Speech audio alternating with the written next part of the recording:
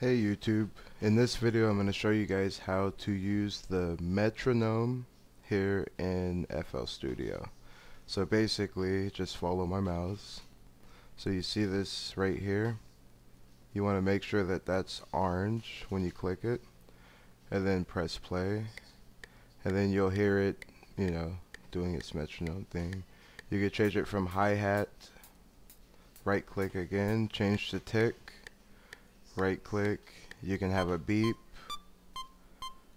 So it's basically whatever you want to hear as you're making your music. So that's how you do the metronome here.